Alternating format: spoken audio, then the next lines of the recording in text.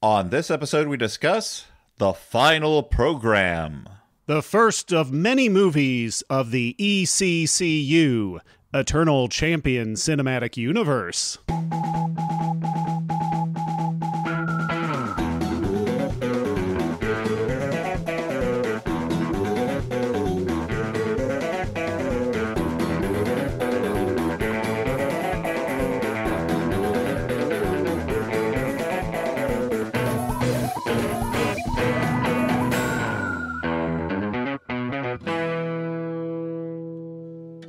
Hey everyone, and welcome to the Flophouse. I'm Dan McCoy. Oh, hey, I'm Stuart Wellington. Hey, I'm Elliot Kalin in a different garage this episode, but you're not here to talk about what garage I'm in. You're here because we've got a very, very special guest on this episode today.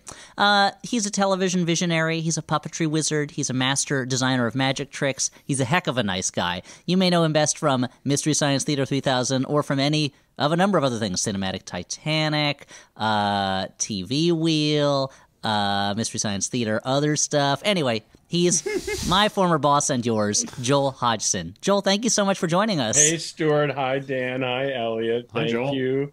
I'm so happy to be on the podcast. Or, I mean, the Flophouse podcast. That's right. Yep, you gotta get the brand in. Yeah, I wanted to brand it right off the bat.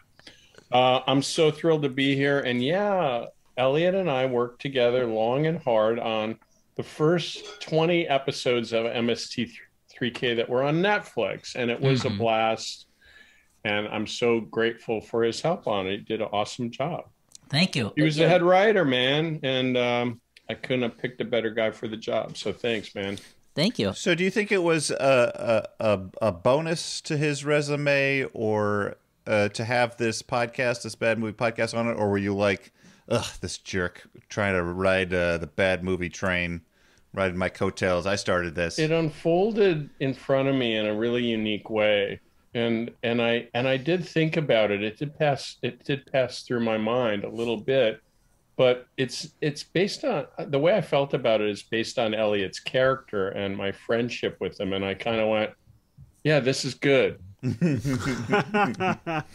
I don't feel discounted. I don't feel, it doesn't feel slighted at all. I feel like it's some kind of embellishment in a good way. So I didn't get that feeling. I saw it as a good thing. Oh, that's very sweet. I mean, this podcast, I'm sure, would not exist without the previous existence of Mystery Science Theater 3000, my favorite show ever. And I'll never forget the first time I met Joel, where we met at an incognito diner in New Jersey, I believe. And it was like we were spies that were meeting up for the first time. Was the diner incognito? Yeah, the diner was disguised as an auto repair shop. Uh-huh. It was Edison, New Jersey, the Skylark Diner. And I've had some really important meetings there. I met Harold Buchholz, who is my, executive producer for years on MST there.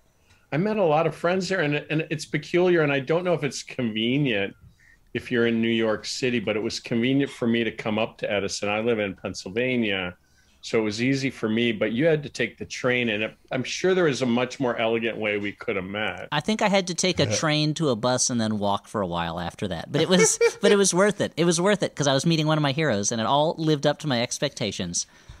So Joel's here, and he does not have anyone with him that he brought. Or does he? Yeah, I brought a guest, too. I thought it'd be fun. I wanted to even the odds a little bit. You guys have all this culture. Mm-hmm. You have all this history, and you guys finish each other's sentences by this point. So I wanted to bring the guy I work with day in and day out, and he's a producer on MST3K, and his name is Matt McGinnis. He's right behind this wall. It's me! I'm here!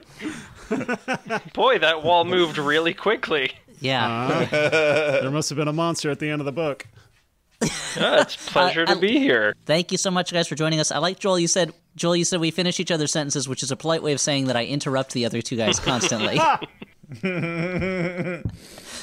And so you guys are on here not just because Joel, Matt, thanks for being with us. You're here not just to talk about this very strange movie that we're going to talk about today, but also you are promoting something, which I feel like is kind of taking advantage of our friendship in a mercenary way. But okay, that's fine.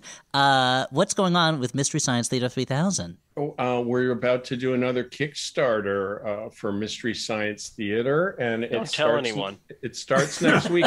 When does this show? I mean, they think we're doing this live, right? The people think that we're manufacturing this right in front of them. Yeah, which is pretty crazy considering we're recording it. People start it and stop it throughout the day because it's a long show, but they still think it's live. They think that when they pause it's that fine we're just for waiting. them. It's fine for them to control what we're doing, but if we try to, it's wrong. Once they press play, we all have to run into a studio at the microphones and be ready for when they want to listen. Just like the people who live in your TV, yeah. Exactly. And this is recorded, and so our Kickstarter is next week, and it's pretty fun, and I think it's makemoremst3k.com, and it's on Kickstarter, and we're making new shows, and the really cool thing is we're going to have our own online theater called the Gizmoplex, which is kind of going to be a gathering place to watch, for premiere shows. It's a premiere theater, so we're going to fund new shows to make. We'll premiere them in the Gizmoplex, as well as you can host watch parties there and watch old episodes and stuff like that too. So it's going to be kind of, I mean, a little bit like, because you guys are comedy nerds, I can say this and feel comfortable. It's going to have a little bit more of a SCTV vibe to it, where the Mads are working to make new content that'll be in the Gizmoplex. So that's a little bit of a accent that's a little bit different, but that's the scuttlebutt. That's what we're going to be doing. And so the Kickstarter campaign. So this episode will be up on April 10th, I believe. Right? That should be the date. So the Kickstarter will be going on, I think, or will it just be about to start? Yes. Okay, so maybe. Yes. So go there right now. Maybe. Well, this is the sort of definitive promotion. Yes. Have I taken too long promoting my pitching? No, not at all. Not at all. No, What's this is great. I'm Mystery just learning about it, so this is fantastic. This is the first he's hearing about. I need to know what I'm going to be working on this year, so I thank you, Matt, Joel. By the way, this is your job for the next couple years, so it's good that you're hearing about it now. Okay. Thank you for inviting me. This was great. Bye. Oh, dear. Now, Matt, he's famous for his love of Disney and Disney properties, which will come in hugely helpful as we talk about the final program from 1974 or 1973, I guess. A British science fiction fantasy film based on a novel by Michael Moorcock that I only realized while starting to watch the movie. I tried to read at one point and could not make my way through. And so it was, in a way, this was a movie that we were watching this movie and Dan was texting me as he watched it, talking about the difficulty he was having following the plot. And I want to say to him, dude, compared to the book, this is a connect the dots picture. Like, I get it now. This was a movie that was on a list to look at for MST. And Matt is the guy who does that. And so Matt kind of found this movie, and then he kind of said, well, you have to look at this movie. And then we started looking at it, and we were kind of amazed by it. There's things we saw that we couldn't kind of get over that were so kind of incredible and weird. And then we said, oh, this is the perfect thing for the Flophouse. Okay, great. And we didn't watch it until last night. Yeah.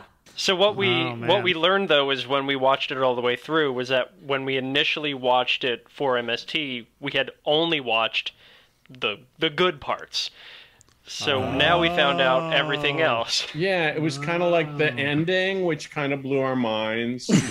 And then there were just these, and the other one was, well, I'll just wait on the other things that we got enthused about. Yeah, but man, we're really sorry. This is a tough one. But it was only 90 minutes, so... That's the thing. Yeah. We just finished watching Zack Snyder's Justice League, so I was like, this is trim, this is bright, this has a certain jauntiness to it.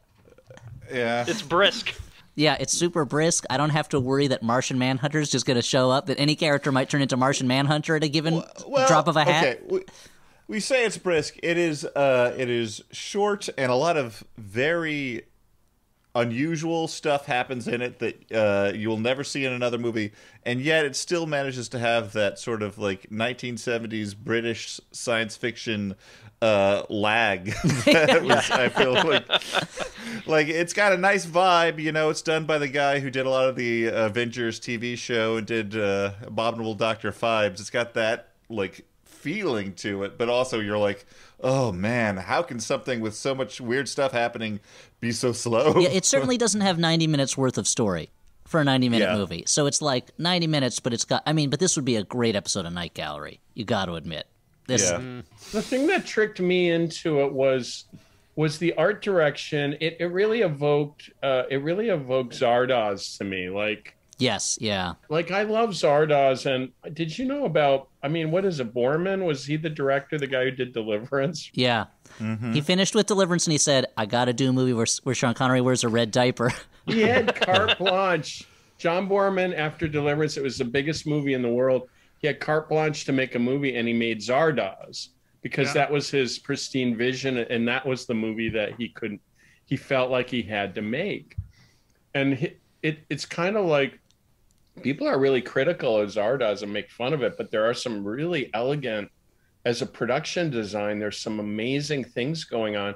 And when Matt and I saw the good parts of this movie, I was feeling the same way about this. Like, is this the same kind of thing? It's that kind of, it's the 70s. It's like the worst time in film history. And then they're trying to do fantasy science fiction, and it's really hard. Yeah. Well, there was this feeling, it feels like in 70s science fiction of like, well, no time is ever going to be as weird as right now. So if we're going to make a science fiction fantasy, let's just 70s it up as much as possible. Mm-hmm. The more 70s it gets, like the more accurate it is to this time, the more it's going to be timelessly strange. So guys, let's talk about what happens in this movie. Oh wait, Dan, you say what you're going to say. Oh no, I just had that feeling too while watching it. I'm like, okay, well this is clearly satirizing something, but I don't know what. You're like, disco culture clearly is a metaphor for being inside a giant pinball machine. Yeah. That's actually a very sound idea, I think. And there's that kind of despair, and he's this unfeasibly smart, unfeasibly rich guy, and there's more drug use than like the Umbrella Academy in this movie, and alcohol, from wall to wall drinking and taking pills, right? Yeah, it's that time period in 70s science fiction when you can tell who the hero is by who ingests the most chemicals. Yes. Like that's how you know that they're okay. So this is based on a Michael Moorcock novel. Now here's another Mystery Science Theater connection. He wrote the screenplay to, I think, Journey to the Center of the Earth, or it was either that or The Land That Time Forgot. One of the two movies that we did. At the Earth's Core, you mean? At the Earth's Core. Maybe it was At the Earth's Core. And I remember very well. Thank you for correcting Elliot, by the way.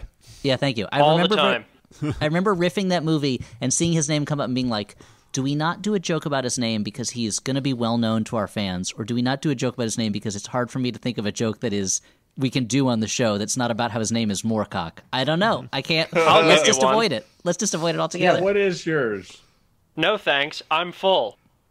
Oh, that's good. That is good. There you go. That's very good. Where were you when we were riffing that episode, Matt? You could do a bumper sticker, right? Make mine Moorcock. And so this is, according to Wikipedia, is only one of his novels to have reached the screen. And once you've seen the movie, you're like, okay, well, and it's this is part of his Jerry Cornelius series. Jerry Cornelius is his version of like a mod, like super science fiction super spy who is a cynic and who's done with the world. And he dresses like a vampire. He dresses with dark painted nails because again, it's the 70s and he's super cool. Yeah, and he's like, there's a little bit of androgyny there, clearly an inspiration for like Noel Fielding and Jermaine Clement and like the Casanova comic book. Yeah. So very much so. So he looks he's got elements of Sigourney Weaver in his face too, the actor, like Oliver. So it's John Finch, who was the star of Frenzy. He looks very Oliver Reedy.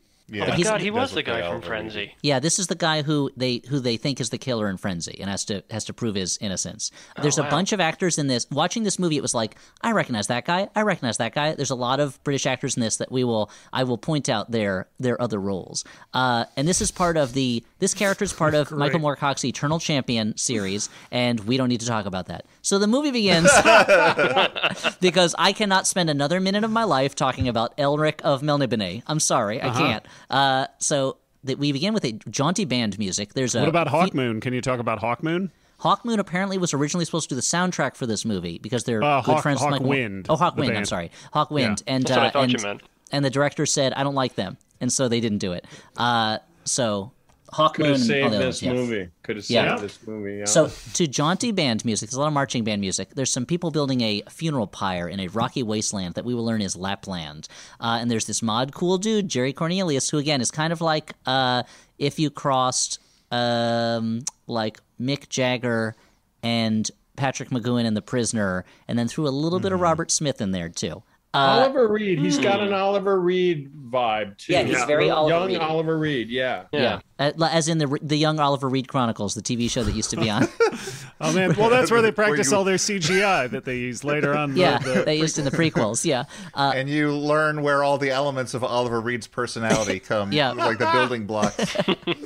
And he's wearing this ruffled shirt and this big fur coat. Anyway, while he's watching this funeral pyre in Lapland, we have flashbacks to him talking to his old professor, Professor Hira, who is an Indian character, but is played by Hugh Griffith, Academy Award winner for Ben-Hur for Best Supporting Actor.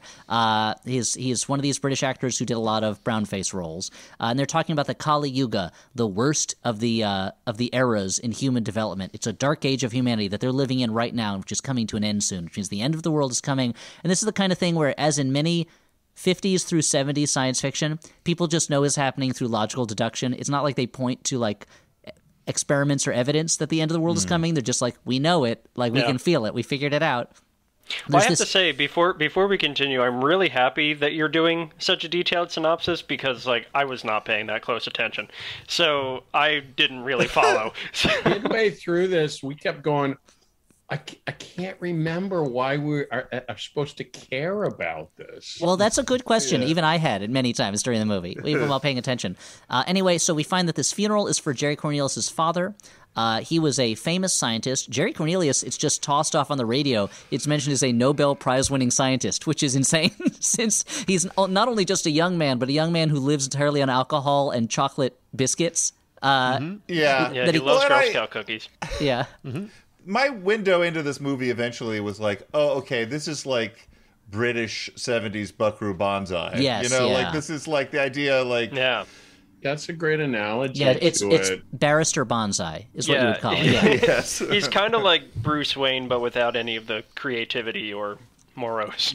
Well, let's hold on. Let's again, having just watched Zack Snyder's Justice League, let's start with the creativity of Bruce Wayne, which is he had one idea: I'm a bat, and everything just kind of flows from that. Yeah, but this guy didn't have that idea. So yeah, he didn't even have the idea of being a bat. That's true. Plus, his name is Jerry Cornelius, which is a shame. Yeah, you guys remember when he had to train when Batman had to train to fight Superman? That was pretty wild. It is. Yeah, he goes, this isn't going to be easy, but I'm going to start pushing tires over. It's like I'm with Superman. I'm going to start following a lot of weightlifting accounts on Insta. It'd be so funny if it's like he's got to start. He knows he's going to fight Superman, so Alfred just becomes Burgess Meredith from Rocky, and Bruce Wayne's chasing chickens and running after a bicycle, and then Superman just hits him in the head once and kills him. Yeah. And it's like, oh, that was... we went about this the wrong way. Okay, so Jerry Cornelius... also, I remember reading a Jerry Cornelius book, and it took me a long time to get over that his name is Jerry Cornelius, which I assumed was like a podiatrist somewhere, like in Great Neck. But it doesn't sound like a super spy to me. But anyway... No.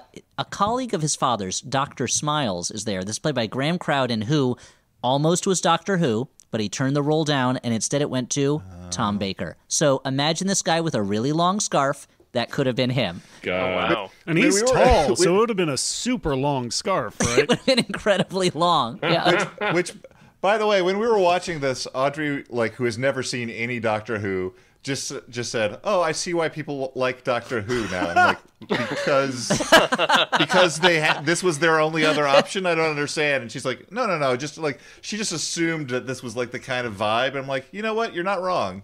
So. Yeah. Anyway, he was also in in Oh Lucky Man. He's in this guy. You'll recognize his face if you've seen other British movies from this time. Anyway, he's Dr. Smiles. He's like, your father had some valuable microfilm. I need you to find it. It's in your house. And he goes, well, I'm blowing up my house, and then gets into a helicopter and flies away. Jerry, that sums it up. we catch up to him drinking and driving on his way home, and the radio says his dad was a biophysicist and he's a Nobel Prize winner. He sets off a flare in the woods, which is the signal for his butler to come get him in a boat and just meet with him. And the butler says Jerry's sister Christina has fallen under the sway of their evil brother Frank, who's keeping Christina drugged, and she's been sleeping for 7 weeks. And Jerry says to him, "You've got to get Christina out of the house. I'm going to blow up the house with Frank in it because nobody likes Frank." Frank is a real ne'er-do-well. This is a family with a lot of issues. Is everybody following this so far? So this is when the movie takes its first. This is when I think it takes its real first inexplicable turn, which is when he goes to visit General Wrongway Lindbergh, played by Sterling Hayden, who's a kind of like hippie general, and he wants to buy massive amounts of napalm from him. And we kind of are revealed to us through dialogue that some horrifying Third World War is going on just off camera, and the Vatican has been destroyed, and all these parts of the world no longer exist. Amsterdam is 23 miles of white ash. That is part of the dialogue there, yeah. And Lindbergh seems to it's Sterling Hayden smoking a cigar, and you got to know that it was one day, and he probably ad-libbed most of his lines. That's what I'm guessing. Because well, and this is where in the movie I'm like, oh, okay, we've got ourselves a Southland Tales situation. Like this guy has no interest in like telling us what's going on. He just thinks it's really deep if we throw a lot of stuff at the wall. Yeah.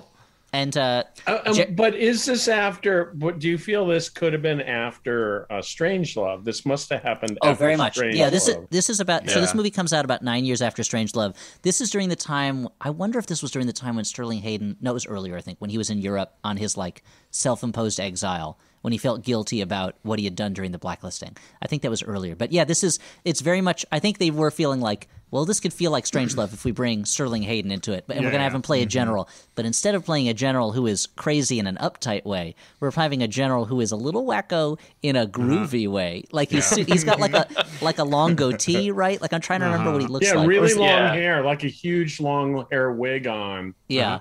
And he's a ponytail. Pieces, it's almost like they also borrowed elements from 2001 occasionally throughout this too. Oh, so very much so. There's a couple of pulls off that, you know. And it wants to be very Kubricky. And you were watching, you're like, oh man, this makes me think that maybe war is crazy. If this wacky general's in charge? Maybe war's not so sane. Hey, you know what? What's so civil about war anyway? Yeah, it's a real catch-22. I'd like to see our schools get all the money and an Air Force hold a bake sale to buy a fighter jet. And Sterling Hayden's character is like he should be in Skidoo, but somehow he escaped Skidoo and he ended up in this movie. And you can do everything with a phone back then. You don't have to show anything. Yeah, that's true. It's a guy with a phone barking orders and like telling you everything, right? Mm-hmm. So there's a war. Yeah. We're not going to show you a monitor with anything on it. And Jerry Cornelius has gone to him to buy napalm and a computer-controlled car. None of this ever appears in the movie. So this scene is totally superfluous. There's no reason for it. Yeah. Because next stop, he's got to go to a pinball bar where there's like the bikini girls rolling around in giant hamster balls. Everybody's Jerry goes serving Malaco Plus. Yeah. This is the scene we saw. This is the first thing we saw, and we go, "This is genius." We love this. This movie's too much for us. Let's bring it to the flop house. Yeah, and well, this is definitely also the scene that is the most like, oh, you can see that this guy worked on the Avengers TV show. Yes, like with the pinball filled with this is a brief glimpse at the charm in Dr. Phibes, but nothing else really touches that. I don't know about that. There's some other Phibesy moments that I like, but it's a super mod place. He goes to meet up with an assassin played by Ronald Lacey. You may know him best as Toht from Raiders of the Lost Ark, and he's like this super uptight assassin who again does not appear in the movie after this scene, so the scene is totally irrelevant. And he's very stressed about pinball, and Jerry wants to buy napalm from him, and he says, give me a couple days. Jerry is picked up by a busty lady and then turns down an offer from an elderly fortune teller to have his fortune told, and a bunch of nuns are playing slot machines. That's the scene. Again, doesn't have anything to do with the rest of the movie. Yep. At this point, the movie is daring you to discover a plot. Have you ever picked up a Thomas Pynchon novel and just started reading? Doesn't the scientist come up in the pinball bar? Or Oh am yeah, I yeah. thinking of a Dr. later Smiles scene? shows up again, but then they show up again. I mean, he keeps coming up. But he keeps asking for this microfilm. Well, you then think there's going to be the plot, but it doesn't Yes. really show up yet. The plot doesn't show up till the next scene. There's Right. 3 men in dark suits. These 3 doctors. One of them, Dr. Powis, is played by George Coulouris from Citizen Kane. So there's a little bit of movie history here as well. And they're meeting with Miss Bruner, a sort of super tough, super genius femme fatale lady. And she does not want Jerry involved in whatever they're doing, this final program they're talking about. Oh, no, they don't. No, she wants him involved. They don't want him involved. And she's got this guy with her named Dimitri, who we don't know why he's there, but we think he's like a bodyguard or a chauffeur or something. But she has other And he plans looks for a him. lot like Matthew McConaughey. He's a dead ringer from McConaughey. He's like a Greek McConaughey. He's like McConaughey. Yeah. Yeah. Hey, I was going to say one thing, Elliot. Is this okay to interject while you're telling it, or do we save these comments for later? Oh, no. Keep interjecting, because the way I do it, the only way you're going to get a word in is if you interject. So this is the time. I was thinking about the pinball scene and how inspired that was, and it evokes this kind of use. The funny thing is the director also claims to be the set designer, right? Like, didn't he design it too? Yeah. Yeah, I think so. In the credits, it says written, It's like directed, designed, designed written, by. and directed, by Robert Fust or whatever. They use a lot of inflatables in the movie, and so this is the first time you're kind of seeing that thinking, and it's kind of like it feels like that is a theme that goes throughout the movie, is inflatables. So this is the first time we're seeing that. I just want to mention it. But also the nuns at the pinball machine is that kind of thing, like it's depraved as you can imagine. Yeah. It's the end of the world. Yeah. This is where the world is that nuns are playing slots and pinball. This is dogs Doesn't and cats this living together. disgust you? It's like in Things to Come when the little boy's playing the drum and the world's going to war. It's just, this is how thick it's going to get for you. You're saying that the social satire and commentary in this is pretty subtle and also measured. Yeah. That there's it's like when the Ewoks are playing drums on the Stormtrooper helmets, and you're like, there's a person's head inside that, man. I mean, there can't be a person. I mean, they probably took the head out first, or else it wouldn't make as good a sound, right? That's true. Maybe. Probably. You never know. Which means you have to imagine an Ewok sticking his hand in there and pulling out a Stormtrooper head, and then probably making a puppet out of it or eating it. You know. I mean, he doesn't have it'd to have to cut be a his puppet. head. I mean, he doesn't have to decapitate him. You can probably remove the helmet without decapitating a person, right? These are Ewoks. They like to do it. They could have just found the helmet with the head in it. That's true. Yeah. Does anyone know if Ewoks eat meat or are they fruit eaters? Like, I mean, they were good. They were literally roasting Han on a spit, right? When they first got him. Yeah. But they might have thought that he was like a mangaboo, like a vegetable person, like in the Oz novels. So who knows? I mean, the Ewoks are never know. big L. Frank Baum fans. So Yeah, let's get Wicked which on the is phone. it's like Zardoz. It's like Zardoz. All the Ewoks know about humanity is from the Wizard of Oz. That's it. Okay, so guys, these scientists, they're not happy about it, and they need Jerry to get into his house to get that microfilm. Now we know Jerry is planning to blow up his house, so this could be trouble. But that night, Jerry Cornelius first he tests out this weird little needle gun that he has, that his brother Frank also ends up having one. So I don't know if this is a family weapon, where in the future people just shoot little needles at each other, but it's like a see-through plastic gun. That looks pretty neat, right? It's like those telephones from the 90s where you could see all the machinery inside. Oh, those were so cool. It had a CO2 cartridge in it too, which was kind of a nice touch to suggest that it's CO2 powered, So that was a cool thing. It's like the plastic gun that John Malkovich uses in The Line of Fire, right? Yeah, I guess so. That one shot little needles too, right? Yeah. At Jerry Cornelius. Yeah. Yeah. What if how different would In the Line of Fire be if instead of Clint Eastwood it was this guy playing Jerry Cornelius? It would be very different, right? Well, if instead of Clint Eastwood it was Jerry It would, Cornelius. and I mean, I feel like Eastwood would have no time for the shenanigans of this movie. No. Because how different would the final program be if it was Clint Eastwood playing the part instead of John Finch? Again, very different. I don't think it would have been that different. It still would be pretty boring. You think still Clint Eastwood would still be wearing the ruffled shirt, dark fingernails? I mean, it'd be fun to look at, like a lot of the final program is, Yeah, but, that's true. I mean, how much do you think Clint Eastwood could ad-lib a better plot into the script? True. Yeah. So speaking of how kind of boring the script is, we get a discussion, again, a flashback discussion between Jerry and his professor about how there needs to be a merging of science and spirituality or chaos will erupt. It's unclear, again, what this means, and continues to be. Miss Brunner shows up. She's read Jerry's books, and that's from before Jerry lost faith in all knowledge. And she says she's a computer programmer who's trying to find the program for immortality. And to finish her work, apparently she needs his dad's microfilm. They all go on foot to the house, leaving behind Dimitri, Miss Brunner's devoted assistant, so we think. Suddenly, red photo negative, boo, visual effects, video effects. The house is blasting them with light that is supposed to cause pseudo-epilepsy. And Jerry somehow leads them through it by going up ahead, pressing a button on his watch, coming back and getting them, and the lights never stop. So I don't know what pressing the button on his watch did. Do you guys have any explanation of what he's doing in this scene?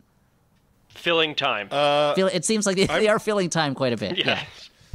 I'm pretty sure that I was reading the Wikipedia summary for this movie while the scene was going on to try and figure out what was... That scene really does give you pause because it's very noisy. And it, in some ways, it's kind of inspired... in kind of a weird Alphaville kind of way. Like this is where there's these blasts of lights that is a deterrent to keep you from getting, to keep people away, right? Like a moat. And so it's shooting these balls of light. And if you watch it, it will give you epilepsy, or will it kill you, or just like, just really like screw you up? Only one way to find out. Let's get to that house. They're very good. So anyway, but I thought that was I thought that was one of the things that was actually fulfilled in kind of a good way. Like I felt like it was pretty seamless, and it was a simple idea. It's just light and sound. Mm-hmm. Yeah. So it wasn't a big dip in quality to realize an idea like this. So go ahead. Yeah. But this is just one of many traps that they're going to have to go through. They get into the house, which is and super are these deco traps and super designed by his father, or are they designed by Frank? This is a question that's not answered. Jerry seems to know his way around, so I'm guessing they were designed by his father. The Cornelius family seems like an interesting family. I'd rather watch a movie about just them. It feels like it's very like mod gothic. Mm-hmm. Yeah, there's some hint that Jerry is in love with his sister. Dark Shadows. Yeah, it's very Dark Shadowsy. Yes. Frank seems to be possibly also the same. It's very like if Edgar Allan Poe was like groovy. Like, hey guys, like what if the Raven what if Edgar Allan Poe was groovy? Yeah, like what if the Raven turned on? Yeah. Like wouldn't that be cool? Nevermore, baby. I feel like it diminishes the menace quite a bit if he says "Nevermore, baby," and then slips on some shades, and you hear like a guitar lick. So, Jerry and Miss Brunner, for some reason, leave the three doctors behind. The three doctors immediately screw something up and have to escape from some poison gas. They escape to a chess puzzle room. That was 5G with the gas and everything. Yeah, that was a great looking scene too, and that ballroom really felt like 2001. Yes, it was really evoking that vibe of. It did bother me though that in the sort of shot where like they're getting off the elevator and going into that room, that behind them you can clearly see there is no ceiling, and when they cut back there is a ceiling. And I know that's not valid information or useful in any way, but it bothered me, so I wanted to bring that up. I'd like to make that canon. I'd like to read that in as an aspect of the house that's meant to throw off intruders, is that pieces of it will swivel around or change shape while you're in there. You can't put anything past House Cornelius. They do all sorts of crazy things in there. They have a Starbucks in their house, and it's like, where are the customers coming from for this Starbucks? It's in a private home. This doesn't make any sense. They're just wacky. They're just wacky that way. Yeah, they have like one of the bedrooms. The whole floor is a ball pit. Can you believe that? Like, this is goofy. Come on, what are they thinking? And you know what kind of chairs they have? Let me give you a hint. It's a bag, and it's filled with beans. It's a beanbag chair. Oh, no kidding! Wow. Anyway, that's disgusting. Yeah, no, and that's the thing. It's a bag of like cooked beans, like refried beans. Yeah, it's baked beans and refried beans in a bag. Of the Bush's baked variety. Yeah, and the bag is a trash bag. It's just a trash bag full of baked beans that they put on the floor. Now, here's a question. Disgustingness aside, do you think it would be more comfortable to sit in a beanbag chair full of refried beans than like just a regular. I mean, you need a lot chair. of refried beans to fill that space because it's essentially a liquid Well, mush I mean, at that let's point. blue sky this. Yeah, Come on, exactly. you know? All right, let's say we've got infinite refried beans. It Well, would be you like throw a in water a little chair. bit of rice, and I'm sure you got a little bit of a stronger foundation. I know Yeah. that if you just had beans and that weren't refried, because let's face it, they put a lot of stuff in refried beans right now. Yeah. Yeah. Well, another rant of Joel's against modern refried beans. I've heard it before. If you've got regular beans, I think they're going to function way better. If you Yeah, want that yeah. beanbag chair kind of feel, I think so. You Okay. don't want the refried beans are going to make your beanbag chair behave like Stretch Armstrong ultimately. Well, that's exactly what I want. Yeah, it feels like a feature, not a bug. I want to be able to do a snow angel in my beanbag chair. Yeah, I finally feel what it feels like to be wrapped in the warm embrace of Stretch Armstrong after all these years of yearning for it. Well, we, Yeah. we call it memory beans. Yeah, it's just like no matter how far his arm stretches, they just can't seem to get all the way around me. So, Oh, man. finally, Thing you could find on Alibaba though is a Stretch Probably. Armstrong beanbag chair that's just like really upsetting looking and too big, and it's kind of in the It's the size of like a barber chair. where you could go. It's $2,500. Like I could maybe get that, it's Yeah. like it wouldn't break me. It's a lot of money to spend on a chair. but man, people would talk. Yeah, Yeah. yeah. I think I will get this Stritch aim string that they have on here. Now I want to hear Elliot compose a torch song for Stretch Armstrong and the time he doesn't get to spend with him. I'll think about it. I'm distracted by the fact that I just said Stritch Armstrong, which makes me think that if of like an Elaine Stritch version of Stretch Armstrong, where it's just her legs kick up really high, I guess, while she's singing torch songs. Okay, Stretch heartthrob. that's the so if anyone wants to mock up, I guess Elaine Stritch singing a torch song to Stretch Armstrong, let's do this. Okay, it all That's rhymes. the You've wasted Kickstarter. your time. Yeah, that's the Kickstarter. Forget Mystery Science Theater. This is what we're kickstarting right now. Okay, they go through a bunch of traps. They got to solve a chess puzzle on a wall, and a blade comes out, but they get through. It leads them to an inflatable maze. They're like children, just running, just lost in this place. And This was Jerry my finds them and favorite saves part. them. Yeah, I love- The it's super inflatable vaginal. hallways. Yeah. Oh yeah, it looks great, and all the different colors and stuff. It's But can I stop you, Elliot? To me this feels like that moment where in again it's 2001 inspired, like that changed the movies because I think it was kind of like we collaborate with the youth who are taking drugs and drinking while they watch these films. And so this is part of their experience. We owe this to them. That it doesn't really have to hold up as a real movie. It's an environment. They'll go in this black room, a theater, take their drugs and marijuana, and watch these, and it'll work. Like, don't you think that was that? It seemed like that was kind of part of this. I think very much. I think around this time there were a lot of experience movies where it's more you're meant to experience it more than to like draw a plot narrative from it. I have to imagine I'd like to bring us all back to the year 1968. It's the opening weekend of 2001: A Space Odyssey, and Stanley Kubrick, of course, master perfectionist as he is inspecting all the theaters to make sure that the audience are up to his standards. And three young people come in, blasted out of their minds off of acid, and he says, no, I don't think so. And then Arthur C. Clarke is there, and he goes, wait, let them in. Let them watch the movie. And Stanley was like, I put a lot of work into this movie. I don't want people just using it as a color and light show. And Arthur C. Clarke goes, no. I've got a feeling about this, Stanley. And then and they go in and they're like, whoa, this is amazing. And Stanley Kubrick is like, this is amazing. This is visionary. Yeah, you're right. And now I'll take credit for this forever. And that's the way it happened, guys. That's the story. Yeah. I could see that. History's fascinating. Yeah. All the way up to Cheech and Chong movies, right? Yeah. Well, Yeah. when Stanley Kubrick's Up in Smoke came out, it was a big thing. Yeah. I mean, the idea that, we don't have to make a real movie. They certainly did use that for Cheech and Chong movies. That's really cool. Yeah. I mean, and Arthur C. Clarke's The Corsican Brothers. Okay, no, this is what this is why we do this, Joel. Well, this is not really. I hate to pull back the curtain too much. This is not really for people who want to know what happens in the final program. But speaking of what happens in the final program, Jerry finds What the happens butler. in the final program? I'm Yeah, just let's about to find tell out. you. Jerry finds the butler who is dying. The butler has failed to get Catherine out. Frank found out about it, poisoned the butler. Jerry finds Catherine asleep. There's slash marks on her arms. There's drugs all over the room. It's a bad scene, as Jerry Cornelius might say. Frank bangs on the door, and Jerry has there are a couple lines Jerry Cornelius has in this movie where he swears really casually in a way I didn't expect, and Frank goes, "Who's in there? I'll kill you." And Jerry goes, "You know it's me, Frank, and you're shitting yourself." And it's such a Toast of London type line. I was like, and Jerry and Frank have a needle gun fight as Frank talks about how great drugs are. Basically, Frank shoots Jerry, and Jerry thinks he's shooting at Frank, but he shoots Christina. Oh no, her fate. I'm not sure whether she dies or not. The whole Christina plot kind of disappears from this point. It's just a motivation for Jerry to go after Frank. But Brunner catches up to Frank, beats him up, and she says, "We'll give you drugs if you get us the microfilm." She forces him to open up their dad's safe, but Frank traps them behind some glass because there's so many traps in this house. It's a regular Franco trap house, and Frank escapes with the microfilm.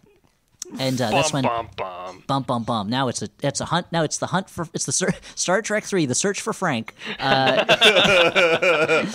Jerry wakes up in a sort of minimalist nursing home where there's only one bed in the middle of a huge empty room. This is some more kind of very 2001 stuff.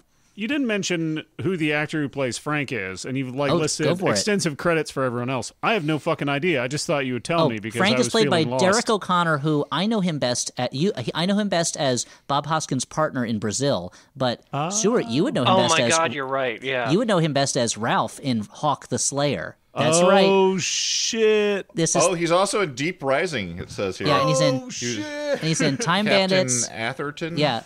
No. Wait. So he's in lots of stuff. He's another one of these actors where I saw his face and I was like, I know him from stuff. And he's I was in like that with Lethal almost Weapon 2. everyone in this movie. Yeah.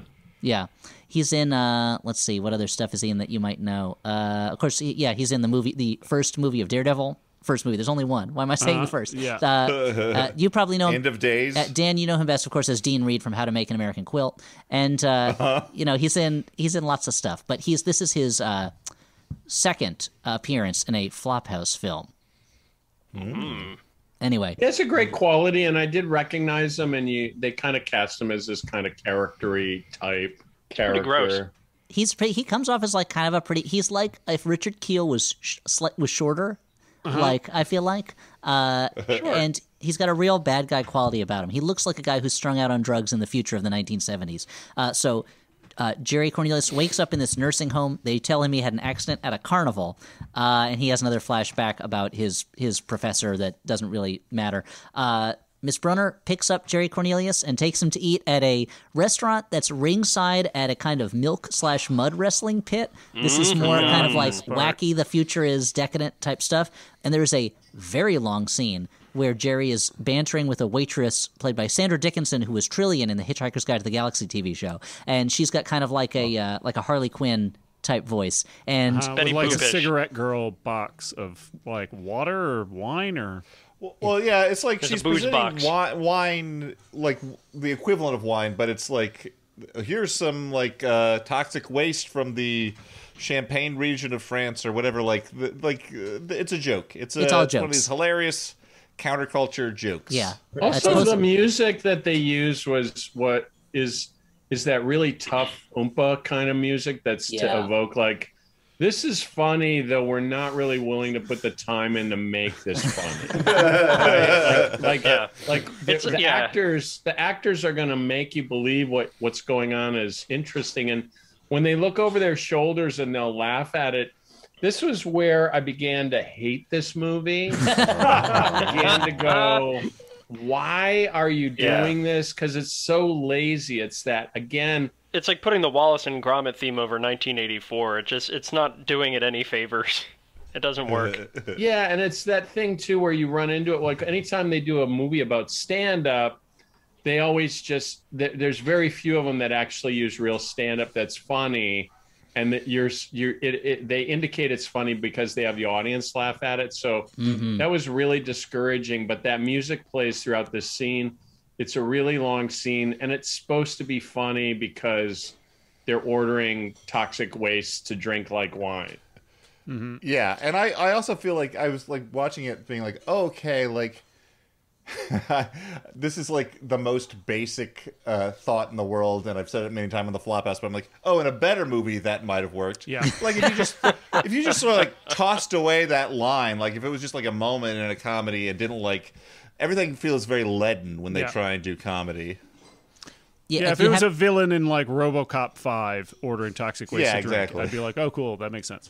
Sure. It is a poor step cousin to the restaurant scene in Brazil where the woman keeps offering him like it's Jewish, goes pepper and then explodes, because there's been a terrorist attack.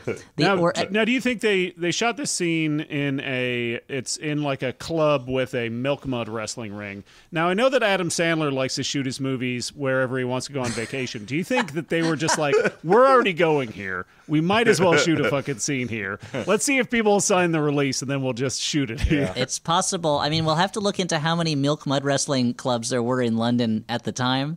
You'd be Probably surprised. a lot. Probably a lot. And you know that Chris Claremont was right there watching it the whole time. Uh-oh. That's for the people who know about Chris Claremont, X-Men writer, X-Men Legends, sexual peccadillos. True nasty boy. Anyway, so Miss Brunner's there. They both want to find Frank. Him for revenge, her for the microfilm. And they kind of come to an agreement that they're going to do this. They go to Jerry Cornelius' apartment. It is a mess. She calls a computer for information while he goes and takes a ton of his freezer is just overflowing with biscuits, what we would call cookies, and what in England they call biscuits. And Thanks. There's liquor bottles everywhere. He has a coffee vending machine in his apartment because, again, these are the Corneliuses. They're just like the Starbucks in their house. They love to to pay money for coffee. In their own home. Somehow this is the most average place in the whole movie. Like, it's got its quirks, but, like, there's still something kind of real and boring about it. Yeah, well, he still has, like, a couch. He has furniture. It's filled with bottles, too. Isn't the whole idea that every counter is lined with empty booze bottles in this scene? Yeah. That because he lives in a sort of a Dr. Gonzo, Raoul Duke constant haze of chemicals, but mostly liquor. And he quotes the Spanish Inquisition sketch, so again, it's a comedy because they have a joke from a funny thing in it. And Jerry hits on Miss Brunner's assistant and is lightly rebuffed and, as in Norwegian wood, crawls off to sleep in the bath. He's brushing his teeth very angrily. With his foot in the sink. Yeah, and he looks in a very uncomfortable posture. Yes. And he sees in the mirror reflection that the assistant is now playing piano naked, and he watches this for a little bit and then, again, crawls off to sleep in the bath. And we see the assistant, at first it seems like, is about to have sex with Miss Brunner, but as it becomes clearer later on, she is going through some sort of process of consuming and absorbing the assistant into her own body, which is represented by her holding her fist in the air while choral music plays, kind of like divine choral music. This is one of those things where it was just an inkling I had that I had to look up the description later to find out if that was actually happening. Yes, Joel Hodgson, you had a question. I mean, I'm just kind of trying to reiterate with my hand what happened in the movie, because there is this kind of effect that happens where it shudders, and I didn't catch that in the least. Like, that's what's amazing. I didn't get that, but that actually makes sense somehow. So you're saying she somehow got a way to absorb people, and we know that comes later, but so you're saying she's starting that process? Yes. Yeah, I think so. Yeah. I mean, I was a little confused because normally when I make love to somebody, my body shudders in that weird stop thing. And angelic music plays, right? Yeah, I thought that was like just a stylistic showing of like the ecstasy of sex, or sextasy, if you will. But I won't. Yeah, I did not get that at all. That's what I thought was the joke at first, was that it was a joke about how good this erotic moment is, and because they couldn't, Leonard Cohen's Hallelujah, I assume, was not, maybe hadn't been written yet, so they couldn't play that. So they went for it was inspired by the scene. Yeah, that's what it was. Yeah. Leonard Cohen saw this movie and he misunderstood what was going on in the scene, so he went and wrote that song, and he said, someday 2 superheroes are going to do it in a big metal owl to this song. So the next morning, the assistant is gone. We now know that she's been eaten, but it's unclear at the time. They go to a train station because Miss Brunner's computer said that Frank would be there, and he is. It takes a long time for this to happen. He's picked up by Dr. Baxter, who is a former colleague but now enemy of Jerry Cornelius' late father. And Dr. Baxter is played by Patrick McGee, who is a big, big actor in a lot of stuff. But you might remember him best as the author in Clockwork Orange who gets beaten up by Alex and the Droogs. Here he's a bad guy, though. In that one, he was a victim. They drive off and they follow him. Frank talks to Baxter for a little bit. Frank wants to sell the microfilm, but he doesn't know what's on it. And Frank thinks he killed Jerry Cornelius, but Baxter's like, oh, I just saw him. I think he's still alive. I think I just saw him the other day, or earlier. Cue dart gunfight and foot chase. While Jerry and Frank are running through a junkyard, which I guess represents modern society or something, to some jazz music, Miss Brunner kind of seduces Dr. Baxter and then absorbs him in the exact same way, fist upraised, choral music playing. There was jazz music? Jazz music during the chase, I believe, if I'm remembering it correctly. I only remember the Oompa music. Maybe in my mind had blocked out the marching band music at that point. It was just playing other things I might enjoy more.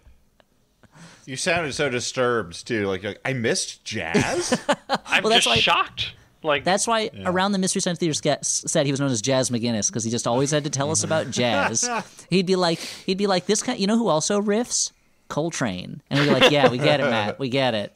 The other thing I was thinking about is this movie for a science fiction fantasy film doesn't have a single establishing shot showing you where you are or where in context you are. There's that one scene where he's walking in a city and there is kind of a process shot of a bunch of cars stacked up. And that's the only time they do any kind of special effects photography to indicate a sense of place. And I think if they would have used that more, this would have been a better movie. I think it certainly would have been a clearer movie. That scene, that shot, it wasn't until I read the Wikipedia entry that I realized that was a shot of Trafalgar Square, and it was supposed to be showing that it's full of detritus. But that's the only shot where I was like, oh, well, this is an establishing shot, and I still don't know where it is or what's going on. I just thought it was like the first step into like the Wall-E universe, where like we could just put trash everywhere. Oh yeah, well this is Wall-E is the sequel to the final program. Yeah. Okay. When Jerry's chasing Frank, he chases him into a large building, and we get like a helicopter shot, right, where the camera like. You see them run in, and then you can see through the courtyard Frank like run from one door to another. That actually is a great shot. That's actually cool. Yeah. So Jerry shoots Frank, killing him. The Frank plot line is now over. And we're off onto the microfilm plot line, the final program of the original plot of title.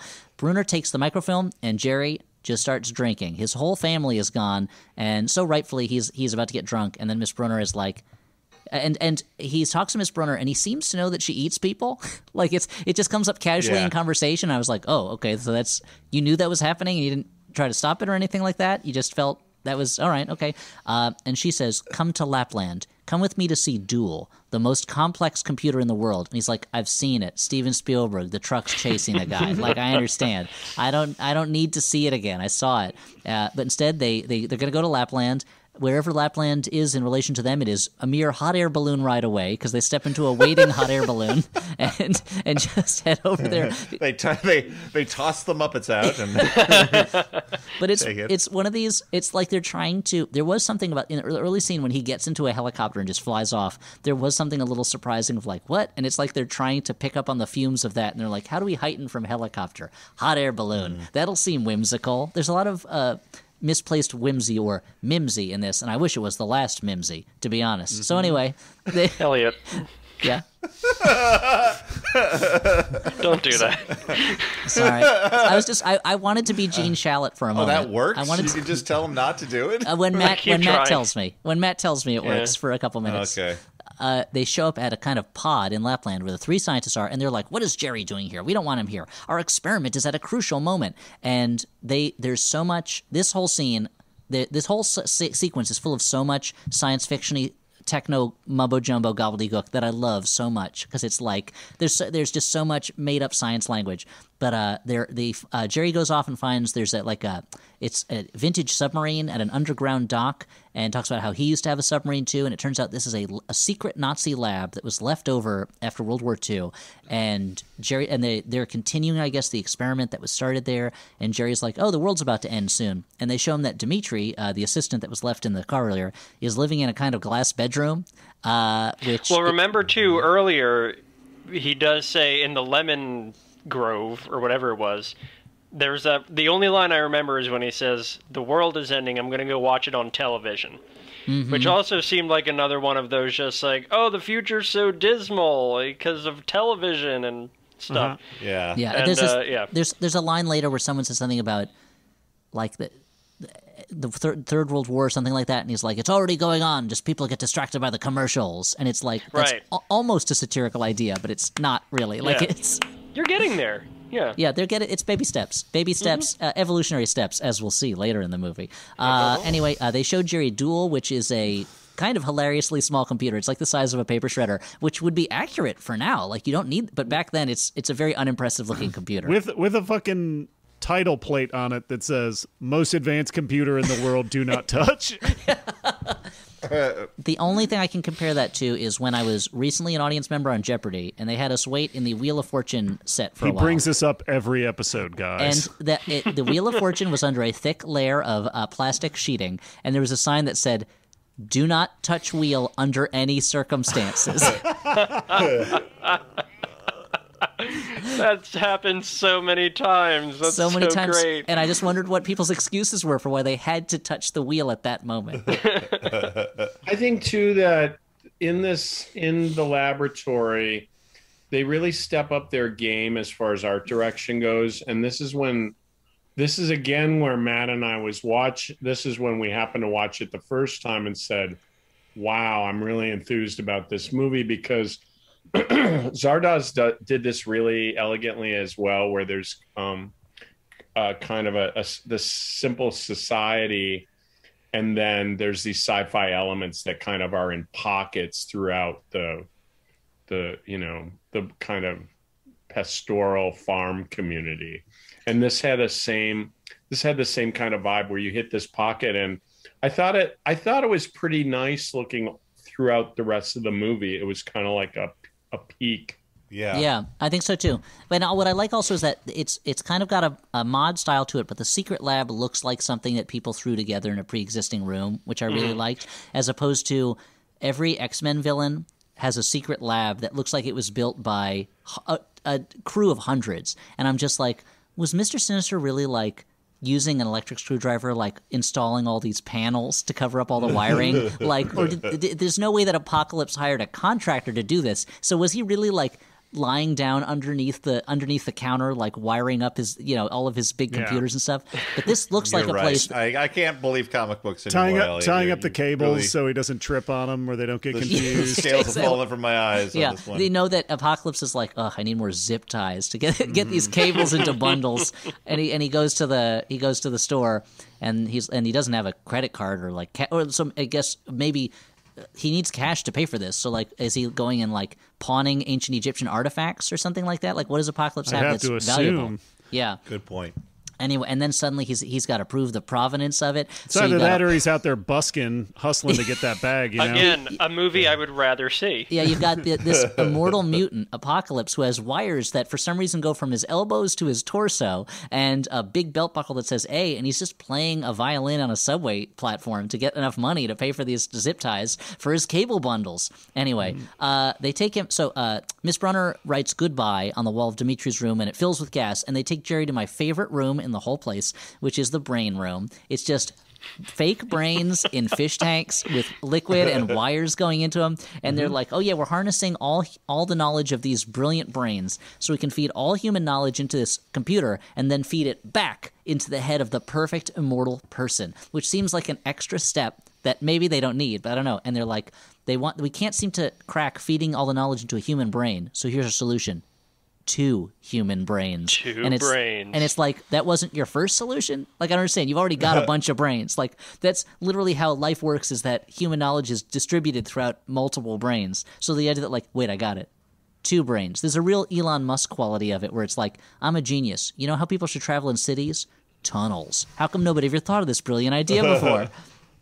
It's isn't so good on rediscovering human civilization, one invention at a time. So they explain to Jerry Cornelius, in more interesting words than this, that his dad built a kind of prism chamber. He built it in Lapland because Lapland gets 6 weeks of uninterrupted sunlight, and the non-setting sun puts all this solar radiation that's going to be stored up in this prison. We're going to put 2 people in there at just the right moment. Then we're going to combine them into a double-brained, self-regenerating, immortal superperson.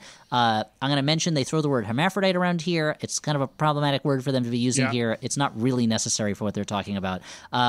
They were going to merge Miss Brunner and Dimitri, but now Miss Brunner wants to use Jerry. And who wouldn't? Why wouldn't you want to be one half of an immortal super being that is an alcoholic addicted to chocolate biscuits who cannot get through a single day without pissing off everybody around him and is just kind of like mopey all the time? He didn't think about it very much either when she asked him. He just kind of went, okay. Yeah. It is worth noting, too, to really reiterate the fact that he's an alcoholic. He has, like, a small kind of wet bar in the dashboard of his car. So, and that he just pops pills into as well when he's drinking. So, yes, very much like, not even like a textbook alcoholic, like kind of like a comic strip alcoholic. Yeah, custom-built bar on the dashboard of his car. Yeah, well, this... like Andy Capp is like, bro, you need to cool out for a little bit, go home to your wife. Dude, have some hot fries, go home, sleep it off. Have 40 years of a comic strip that's not funny and get back to it. There is like, I don't know enough about the origins of Andy Capp, but it's like, I assume it's built off of that, like, the love of the dad from Mr. Doolittle from My Fair Lady, where it was like, English drunks, lower class English drunks are hilarious. Like this is the new part of culture. The same way that there was like that hillbilly culture craze in America for a while. It's like the Lockhorns too for British people. Like right, like Andy Capp and his wife can't get along. Yeah, except for there's more implication that Andy Capp is perhaps violent? I don't know. Well, with the Lockhorns, I always assumed that is a message that is being sent by the United States government secretly to aliens or demons that have threatened the Earth. And it's that they've said, you need to send us messages in the Lockhorns or else we're going to destroy your planet. And it's like, every day we got to have another Lockhorns ready for them. It's the only thing that tells them the message of what's going on. Like, it wouldn't surprise me if the news tomorrow was like, oh, it turns out KGB agents were sending messages through the Lockhorns for 50 years to their American sleeper agents. Kind of a new appreciation for the Lockhorns. Wow. You know, it's no pogo, right? Come on. I mean, it is no pogo. Don't slam pogo around. It's not even a Dan. Beetle Bailey. Now, here's the thing about Beetle Bailey. So, go on. Tell me about Beetle Bailey. So Beetle Bailey is the brother of High from Lois, from High and Lois, right? Like that's where they come from. So how is it? I'm trying to come up with some. Well, I guess the analogy would be that like Beetle Bailey is to High and Lois as Perfect Strangers is to Family Matters. Does that mean anything to anybody? Should that be on the SATs? I mean, it means something. Okay. I don't know what it means, but it means it's past Elliot's bedtime. Sculpt it out of mashed potatoes and say this means something. Because I have this yarn board of spin-offs that I wanted to show you that proves that High and Lois and Family Matters take place in the same universe. Okay, so guys, Dimitri, he escapes. He attacks Jerry. They fight. There's a couple funny lines that Jerry has here that, again, he is a hero who is very okay with openly talking about how he is bad at fighting and is just aggressive. And he has a line where he goes, "Help, Miss Brunner, I'm losing," which I think is to me was a funny line. You know, and they're constantly like that. Tripping, falling over things. The pieces of the set that are there all fall over very easily. Like, if there's a can in that room, it's not full of anything. Was it that fight scene, or was it one earlier where there was that exchange with like, I'll staple your balls to the inside of your thighs. I don't have any. Everybody has thighs. Yeah, like, that's earlier. That's earlier. There's a couple of wisecracks. This fight, Stuart, you're right, reminds me of the fight Mystery Science Theater Connection in the episode Future War, which seems to take place in an empty cardboard box warehouse. That just like they need things for them to bump into, but Don't want to fill those things with anything. Okay, Miss Brunner shoots Dimitri, but they've got to hurry to pull off this experiment. They put Jerry in the chamber. He's kind of out of it. Miss Brunner comes in a kind of see-through nightie, and the scientists bicker a lot. And Jerry and Brunner have kind of like, it's not quite wrestling, and it's not quite sex, and it's not quite a fight. They just kind of roll over each other over and over again while they talk. They have a tumble. Yeah, they're just tumbling. Yeah. The screen gets all psychedelic, and the brains are not happy about it. The brains in the jars, and the scientists are like, we're in pain, and they're falling down, and I'm not sure why. And when the lab is a mess when it's all done, and you see that one of the scientists, his shirt is just gone. He's just not wearing it anymore. I'm so glad somebody else noticed that. Okay. I was like, what scenario was going on where either his reaction was that he ripped his shirt off, or somehow the solar radiation energy just tore his shirt off, but everyone else's shirts are fine. Well, also, like, all the scientists, like, after the end of this are, like, all but one are, like, dead on the floor, but you don't actually see them injured, per se. They're just in pools of blood, so you're not really sure what happened. Lots of blood. Well, almost too much blood for a person. Now, you have just ushered in a new age of humanity. All the scientists are dead. There's blood everywhere. Is this a circumstance when I can touch the Wheel of Fortune?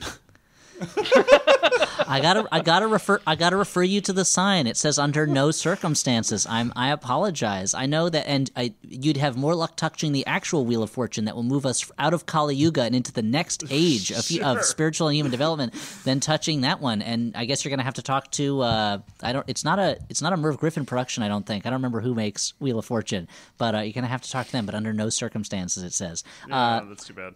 The door opens, we get a double vision point of view shot. That's right, it's another thing like Westworld where you see the point of view of a superior being and it looks worse than normal human vision. It's weird. It's walking through the lab. It finds Dimitri, and Dimitri says, are you the Messiah? And you hear Jerry's voice say, I don't know, let's just say it's the end of an age. And then we see Jerry, and he's very clearly not the Messiah. He is the caveman from Altered States, but kind of like hunched over and with too much makeup on. And he goes, see you around, sweetheart, in a Humphrey Bogart voice. And then just kind of we have to stop right here. Let's digest. This was the thing that this when the movie broke you for sure? That Matt and I saw. Okay. And it was a bit troubling. And it was one of those things. I mean, I think that there's confusion in this movie, but there were a few moments of windows of like really a really exciting idea. But that was so fucking weird when he says that. And then later, Matt and I kept like trying to remember exactly what he said. Like, did he say 23 skidoo? Hey, I got a snort in the back of my truck. Like, we couldn't remember. It was like, here's looking at you kids, but it could have been anything, right? Like, well, it was more so that it was a Humphrey Bogart impression. Like, we were so thrown off by that we couldn't remember the actual line. And we just kept thinking to ourselves, like, why was it a Humphrey Bogart impression? That's one of the things that dates this movie so much, is even more than like his clothes, is that was the time of the Humphrey Bogart resurgence, when like Humphrey Bogart stuff was really cool for young people because he was considered the most counterculture of the classic Hollywood stars. So like, you got to bring that back. That's why Play It Again, Sam, like stuff like that exists, was because it was like, oh yeah, Bogart, and like but it dates it more than anything that at that moment this guy who's supposed to be like a counterculture figure is like, Humphrey Bogart impression, that'll show I'm cool and like jokey, the kids will get it. It is also so strange, this creature that he turns into, because, Jerry is supposed to be this like ultra cool, drugs and partying, like, but also brilliant guy. Miss Brunner is this like, seductress who is also like a praying mantis, like eats those she mates with, and you kind of expect once they are merged at the end into this super being that it's going to be this kind of like beautiful androgynous, like Tilda Swinton, David Bowie, like everyone's struck by how gorgeous. Yeah, I was expecting like the things at the end of Dark Crystal. Yeah, but instead okay. it's like, oh, here's a caveman who talks like Humphrey Bogart. I mean, it's the ultimate apex of human evolution is a caveman who talks like Humphrey Bogart and walks with a sort of like jaunty kind of like shuffle and has bad vision, needs glasses. And they put a lot of work into that because it was a really seamless makeup. Even his body was misshapen, and there were a lot of prosthetics all over his body, and that was really well done. And the idea that, like you said, Elliot, it's like the accumulation of all human knowledge. The thing it must do is let you know that it's seen an old Humphrey Bogart. It's so wrong. And at the same time, it was chilling. It was chilling to me, and I don't know exactly why. I think so. This is an example, much like the movie Cats, of a perfect execution of a flawed concept. I think where like I think the director watched this and was like, "This is exactly what I am going for. There is no compromises." He's a kind of caveman. He knows Humphrey Bogart. That he's going to wander out and say it's a very tasty world. We're going to have more psychedelic lights and a sort of psychedelic version of a Looney Tunes end ring around the screen. And then he was Bugs Bunny. That's what was so weird. That he's almost being as flip as Bugs Bunny. It's like, I thought I took a left at Albuquerque. It seems like the Supreme Being is talking like Bugs Bunny now. Yeah, and he just kind of saunters into oblivion. And but he's walking on water, right? He's walking on water, and it's this kind of murky... it's kind of this murky world that's ahead of you that isn't at all...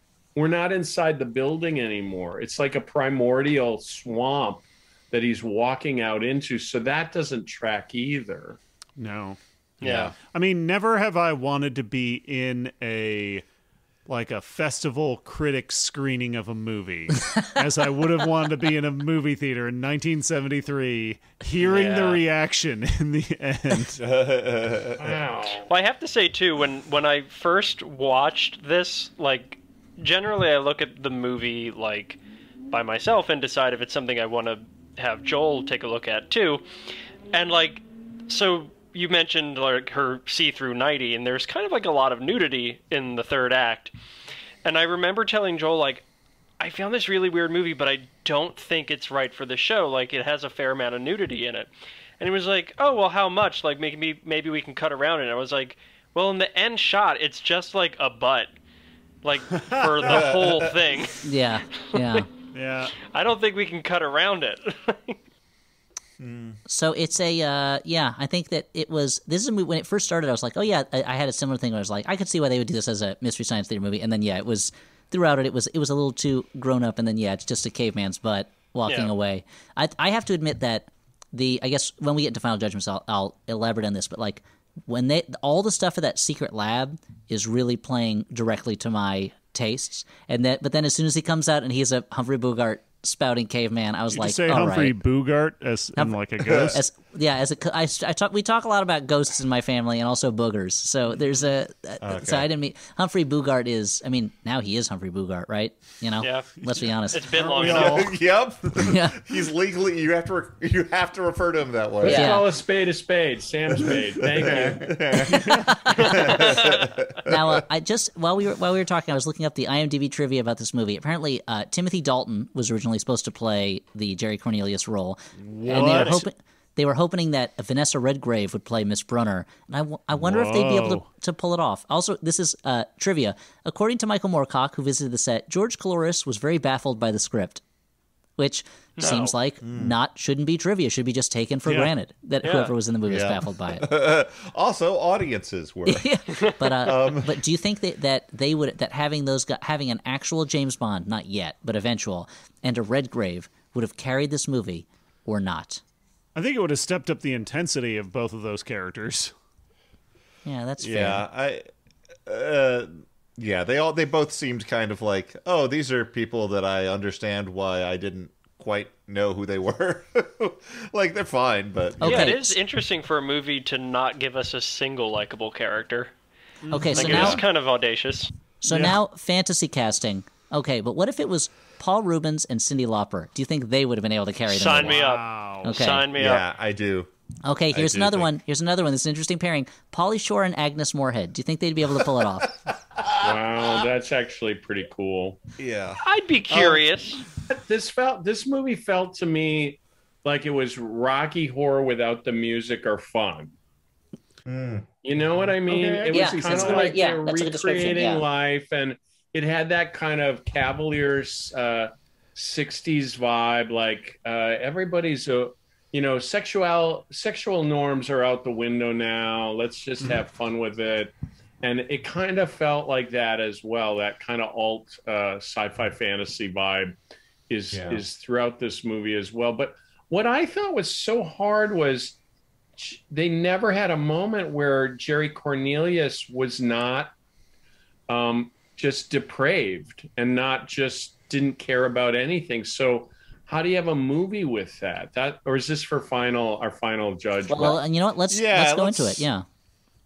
I just found that really hard. Like, when does he stop being flip? Like, every fight he's in, he's joking. Like, it doesn't matter if I'm alive or dead.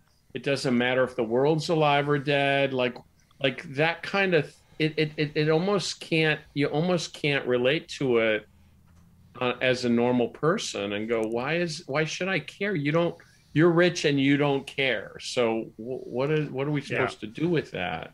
Yeah, he's like not cool enough to be a cool cynic, and he's not or to be a romantic cynic, and he's not. It's not like the arc of the movie is to show him that life is worth living as long as you have the chance to become an immortal, two-brained Humphrey Bogart quoting caveman. Yeah. Although he does say actually, you know what? He does say, he walks out and he says it's a very tasty world. Like, maybe that's his arc, is that like he realizes this is what I needed. I needed to be covered with hair. I needed to have knowledge of all Humphrey Bogart. Maybe he's never seen a Humphrey Bogart movie. Yeah. And he's never seen anything he really connects with. And all human knowledge included, like, In a Lonely Place and stuff like that. And now he's like, I get it. There are people out there like me. Not like me, I have two brains and I'm a caveman, but like me. And so finally I can live in this world. Whereas before there was no one like me, a Nobel Prize winning alcoholic scientist who's in love with his sister possibly and has a CO2 needle gun. Mm-hmm. All right. Elliot, shut up. We gotta get our special guests out of here. So let's do our final judgments fast, which is where we say if it's a good bad movie, a bad movie, or a movie we kind of like. Good bad. Movie. Yeah, we have fun watching because it's so bad. But I don't think that these categories work, unfortunately. We run into this. Joel and Matt, you should know that almost every episode the categories don't match up really well to what we're doing. Yeah, I want to say that my experience of this is I'm mildly glad I saw it, but the pleasures of this movie for me are all kind of like pop culture nerd intellectual, where I'm like, okay, let me try and parse where this fits into culture. Okay, that it's got this counterculture thing, and it's mod English, but it also fits into this particular counterculture trend within science fiction writing, and it's got that vibe of the Avengers or even Hammer films or whatever. So trying to place it and trying to understand the currents of culture that put this nonsense in front of my brain is kind of where I found the fun in it. But I don't know. What do you guys think? I agree. I think that it's an artifact. It's this kind of confection. I've never heard of this movie ever, or seen an image from it. And it was that thing where, again, because when Matt and I kind of jumped through it, it's kind of we'll watch it and we'll go, let's go downstream, and we'll go 10 minutes down and watch some more. And each time we were watching it, there was something kind of interesting going on.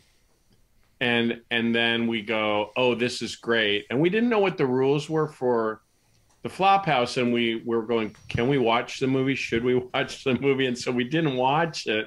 We thought maybe we were going to watch it all together. So we didn't watch the whole thing. And then last night we watched the whole thing. So it was kind of like that. But I feel the same way. And it's kind of like Dan was saying, it's kind of like this it's fun to see the connection that how this movie seems other movies together that were trendy and that they were kind of borrowing things from. So it's almost like a composite drawing of a bunch of other movies with with a narrative that's strung together that isn't working because nobody gets excited about rich people that are bored. Yeah. Like it just can't work. So that was I guess that's my take on it. Unless you're Tennessee Williams. Yeah, that's true. Yeah, and you're writing about them. Yeah. I mean, I guess the only thing I can say is that out of all the movies I've seen, this was one of them. Yeah. You know, I love that reaction, Joel. From the movie.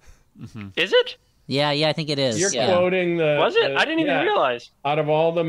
what was it? What did they do? Out of all the movies we've riffed, this is one of them, or out of all the movies you'll see this year, this is one of them. I think that's it. Oh, that's like the tagline for the movie, right? Yes. Oh, okay. We'll follow up with you. Come on. We'll come back around. Come on, go ahead. Think of something original. Stuart, what did you want to say? I mean, I have a limited amount of patience for like 70s surreal weirdo stuff. I mean, I like The Visitor, and The Visitor is pretty cool, and that's, weird. But The Visitor's great. Yeah, I mean, this just didn't have... It felt like alternately like it was trying too hard, and it wasn't trying to let me like any of the characters at all. So yeah, I'm not a fan of the final program. I'm glad it's the last one. You know what I mean? Elliot, I swear, if you do another Mimsy joke. I learned my lesson. I'm not doing any more jokes about Mimsies. So I feel like my reaction to this is a little different than you guys. This is a movie that I actually kind of liked a little bit. It is slow. It makes no sense. And you're right. The characters give you nothing to latch onto, and the story is not that interesting. But I'm a real sucker for 70s science fiction stuff and 70s kind of weirdness stuff. And like I said, I'm a fan of almost any movie where you go to a hidden scientific base and it looks like it was thrown together with duct tape and zip ties, and they just give you a bunch of scientific mumbo jumbo about the next stage of humanity, and then there's a lot of weirdness that happens. And when he comes out as a caveman, that was a disappointment to me. That was not a pleasant surprise. But there were, for all the things in it that I didn't necessarily like, there were a lot of things that hit the stuff I like, and I just felt that I like the kind of mix of kind of mod science fiction made out of 70s stuff, and also just every now and then seeing a real rundown train station, just kind of like a crappy train station. So I wouldn't recommend it to anybody, but I would say the part of me that genuinely likes Zardoz, I think also genuinely likes this movie a little bit. Also, too, like sometimes we think about the best, like Matt and I will think about the best context for a movie.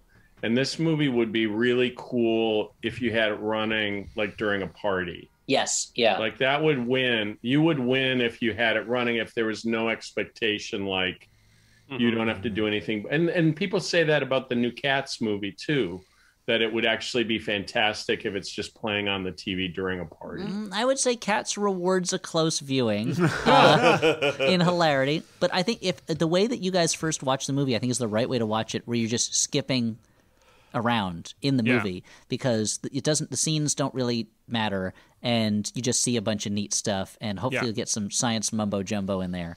The movie did make me feel good about my decision to not throw myself into the oeuvre of Michael Moorcock and get lost in his dozens of novels about the same hero reverberating throughout history. Stu, rebuttal? We'll talk about that. We'll talk about that another time, Elliot. I don't think this is the place. I want Matt to have a shot at going back at his remark. You can use the same one, which is the tagline for Mystery Science Theater. You can use that. No, what I'd like to do is personally apologize to the MST3K fan base, who are a lovely group of people. Please don't let my ignorance inhibit you from donating to our Make More MST3K Kickstarter campaign. That's right, guys. I promise I'll be less ignorant in the future. Let's hear about this Kickstarter campaign. Let's hear again, where can we find this Kickstarter campaign, and how can we contribute to it? And what can we get from it? Joel? MakeMoreMST3K.com. It's on Kickstarter. We're making new shows. It's like the one we did 6 years ago. It's new shows and its own online theater called the Gizmoplex, and lots of amazing rewards. And we're working with our Kickstarter guru, Ivan Asquith, who's brilliant, and we're happy to be working with him again. Yeah. I know I'm going to be contributing, and if you're like me, and I know I am, do as I do now and that's contribute. From... That's two MST lines back to back. There you go. Okay, so those are two classics. I don't want to hear it. To be really strict, it was, I think, also the Firesign Theater. If you're like that me, too. I know I am, right? Right? Yeah. Yeah. So I'm stealing from Mystery Science Theater, stealing from Firesign Theater. No, we've taken so much, you guys. There was and we're an gonna episode. Take more. I feel like this has been my life experience with Mystery Science Theater is the thinking something is funny and not knowing why, and then hearing the original. And there's one episode, Joel, where you're just like, everyone knows fun's where the fair's at, and I was like, what? And then eventually hearing, we're all bozos on this bus, and being like, oh, okay, that's what that's from. So if you want more of that rich tapestry of jokes, pokes, riffs, and gifs, then just go to, bringbackmst3k.com? Make more. Oh, make more. I'm sorry. I apologize. Don't listen to me. Make more mst3k.com. Thanks, you guys. Hey, it's so much fun being here. Thank you, guys. Thanks so much for coming on. You. Yay. This has been great. We're so glad to have you on.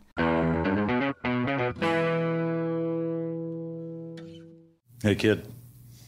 Your dad tell you about the time he broke Stephen Dorff's nose at the Kids' Choice Awards? In Dead Pilot Society, scripts that were developed by studios and networks but were never produced are given the table reads they deserve. When I was a kid, I had to spend my Christmas break filming a PSA about angel dust. So yeah, being a kid sucks sometimes. Presented by Andrew Reich and Ben Blacker. Dead Pilot Society, twice a month on MaximumFun.org. You know, the show you like, that hobo with the scarf who lives in a magic dumpster. Doctor Who? Yeah! Hey, Jay Keith. Hey, Helen. Hey, you've got another true-false quiz for me? Yep. Our trivia podcast, Go Fact Yourself, used to be in front of a live audience. True. Turns out that's not so safe anymore. Correct. Next. Unfortunately, this means we can no longer record the show. False. The show still comes out every first and third Friday of the month. Correct. Finally, we still have great celebrity guests answering trivia about things they love on every episode of Go Fact Yourself. Definitely true. And for bonus points, name some of them. Recently, we've had Ophira Eisenberg, plus tons of surprise experts like Yardley Smith and Suzanne Summers. Perfect score. Woohoo! You can hear Go Fact Yourself every first and third Friday of the month with all the great guests and trivia that we've always had. And if you don't listen, well, then you can go fact yourself. That's the name of our podcast. Correct. Woo! The Flophouse is sponsored in part by Storyblocks. Yeah, it is. Now more than ever, storytellers and content creators are challenged with producing more video content at a higher quality than ever before. Keep up with the growing demands for modern video content without sacrificing your vision with stock media from Storyblocks.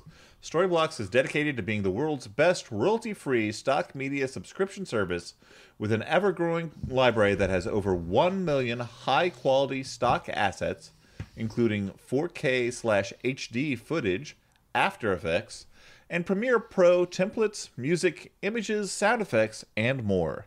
They have affordable subscription plans and tools, and with Storyblocks' unlimited all-access plan, you can get unlimited downloads of everything in their library, and even if your subscription ends, everything you've downloaded is yours to keep. You know, if you make video stuff, sometimes you just need some stock footage of, I don't know, a guy crossing the street or something that you don't, you know, like you don't want to steal something. You don't want to get something uncopyrighted. You're putting this out in the world. This is your creation. You want to buy stock footage. Alex mentioned before, for the last live Flophouse show on Zoom, I made a video about where I sang a song about how I had to pee and we're having an intermission because I got to pee. And I got to tell you, great high quality, high def images of things like a clown dancing that I put in the background.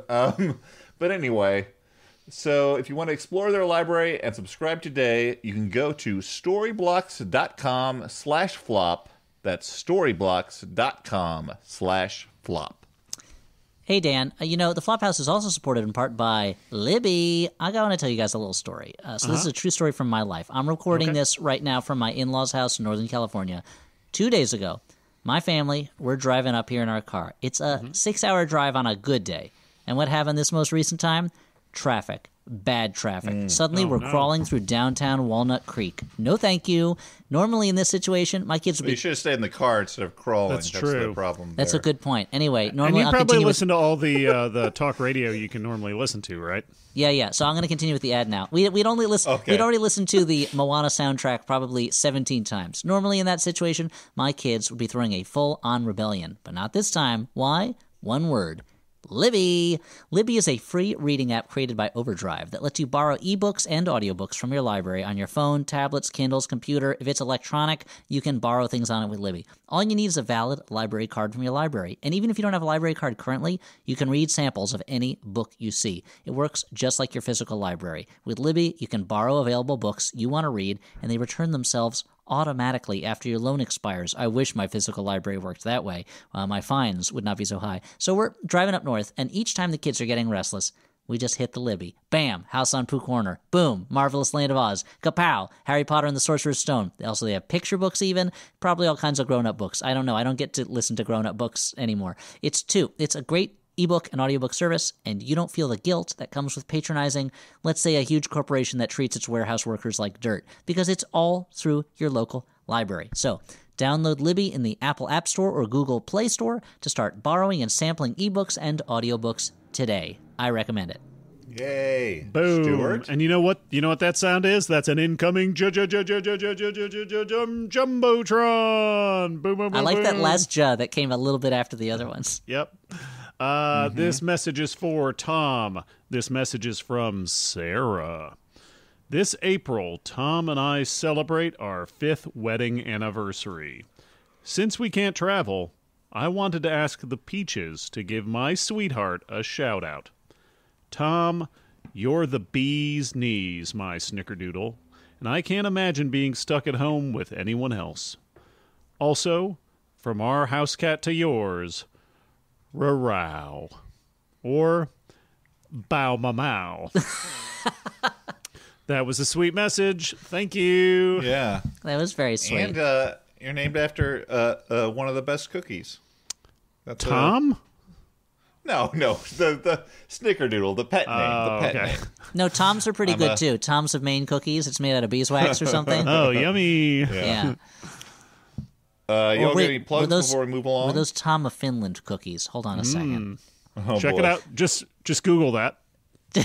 Google it right now. Before you do that, I have one thing I'd like to plug. My comic book, Maniac of New York. New issues are still coming out. Issue 3 comes out April 14th. It'll be in comic stores. And if you can't make it to your local store, they're sold out.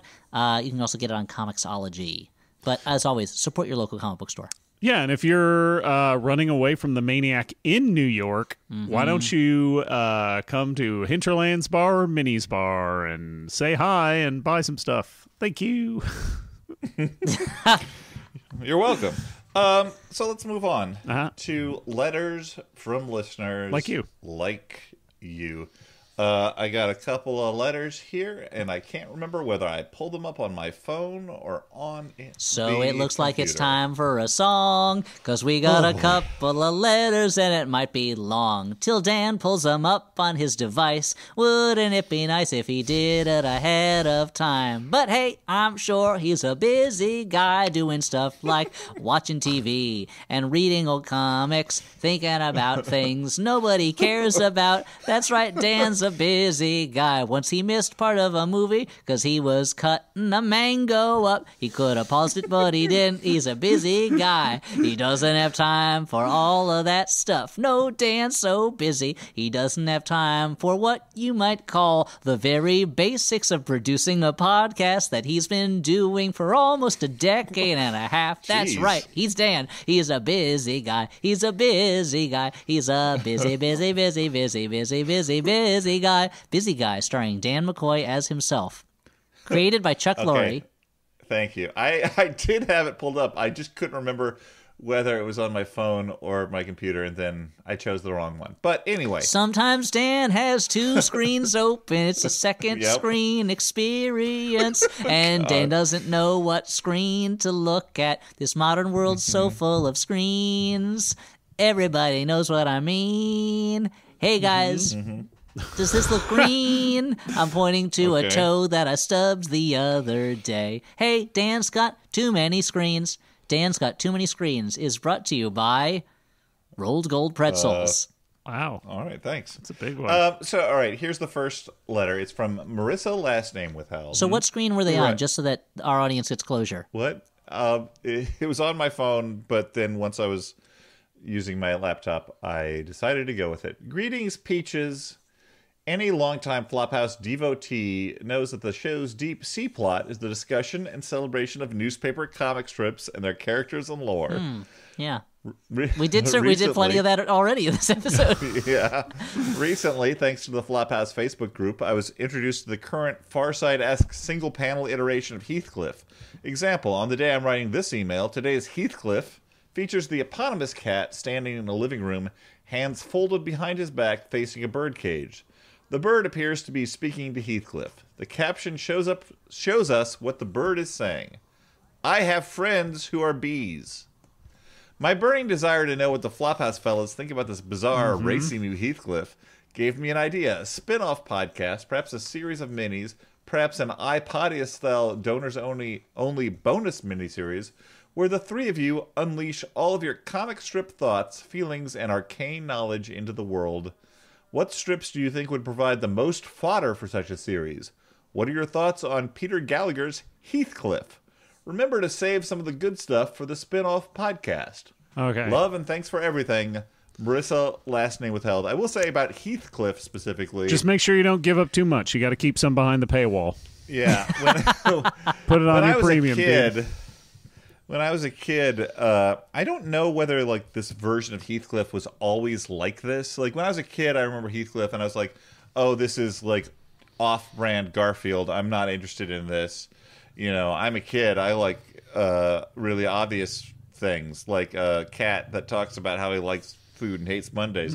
But now that I'm an adult, I don't know whether the surrealist Heathcliff is new or it's always been the case, but I get a kick out of it. I don't understand it, but that's the joy. Yeah. I don't know. If I was going to do a Flophouse style one of the most inexplicable ones to me is Fred Bassett, which I don't think I've ever detected a joke in. Oh, no. Fred Bassett is just about a depressed dog. Yeah. Yeah. So that would be a good one, I think.